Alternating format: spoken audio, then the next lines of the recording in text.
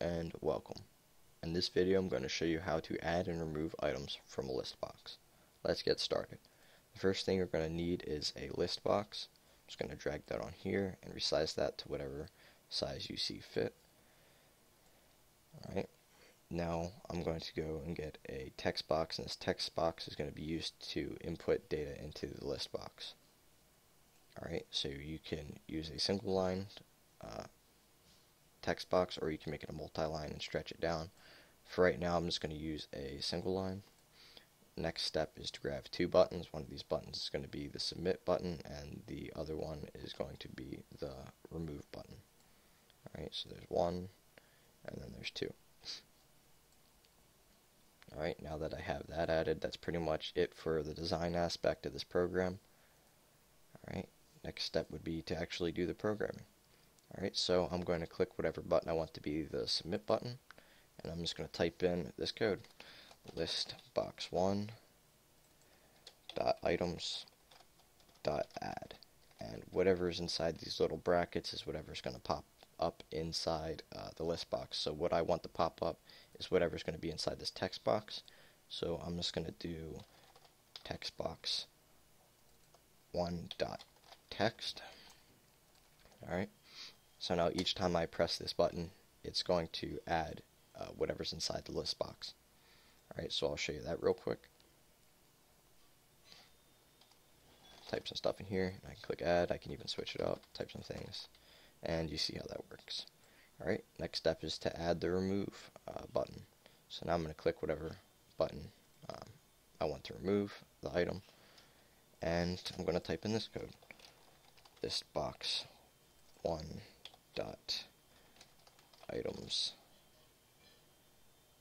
dot remove at, and then I'm going to put brackets, and then I'm going to do listbox 1 dot selected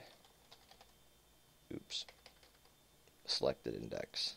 Alright, so what this is going to do is it's going to remove the item at whatever index I have selected on the list box.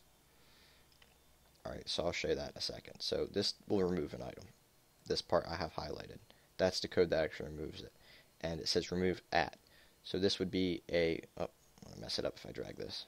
Control Z. Alright, so this part is going to be whatever, it's going to be an integer from 0 to whatever amount of items you have. So whatever item you type in, or whatever number you type in here, is whatever index it's going to remove at. So instead of typing in a number here, we're just going to have it so it automatically puts in a number accordingly to what we have selected with our mouse. Alright, so I'm just going to show you that here. I'm going to hit the start debug, and I'm going to add some items.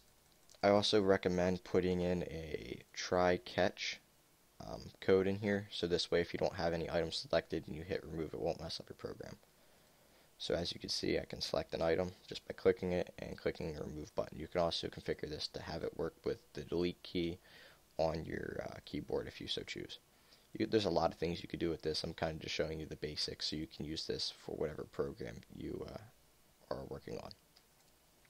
Alright, so that's that, and the last thing I just want to do is the try catch. Very simple. All I'm going to do is add the word try and put catch here, and I'm just going to do and try. Oop, messed that up. There we go. Oh, come on. Why is that not working? Alright, there we go. Alright, so that's that.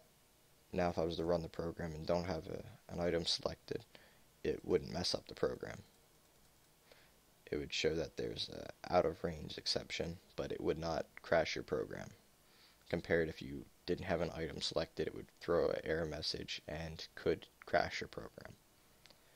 Alright, well that's it for this little tutorial. I hope you guys enjoyed, and I hope this helps you with whatever program you're making.